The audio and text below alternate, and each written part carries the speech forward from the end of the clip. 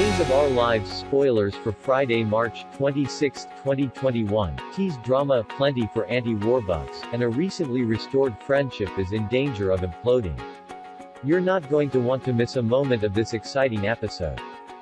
Channel did not make the best of impressions on Theo and Claire, though that tends to happen when you rack up a major bill and then expect others to pay for it.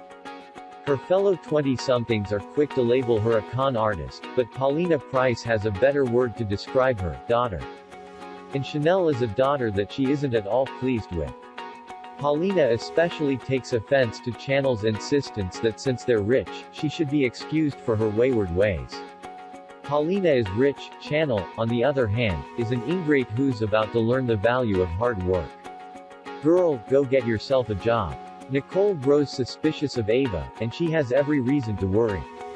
Gabby didn't mind throwing Miss Vitali under the bus to trip over the bogus alibi she gave the night her other son met his gruesome end, so perhaps she gives that little nugget of info over to Nicole? And then there's the issue of Ava needing a new place to stay. Supposedly she's all out of cash. Not a penny to her name. So she really needs to stay at Rafe's. That's probably the favor she has to ask of him, but that could also be what plants the seeds of doubt in Nicole's mind. Nicole isn't above enacting a scheme or two of her own, so she's got Ava's number. But will she be able to convince anyone else that Ava's bad news after previously singing her praises? Sammy finds herself stuck in a trap of her own making, and irony of ironies, there wasn't any real reason for her to self-sabotage. No, Allie didn't pull the trigger and end Charlie Dale's life, so what's Sammy to do now that she's confessed?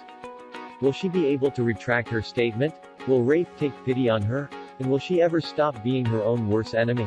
Days of Our Lives airs weekdays on NBC. Check your local listings for airtimes.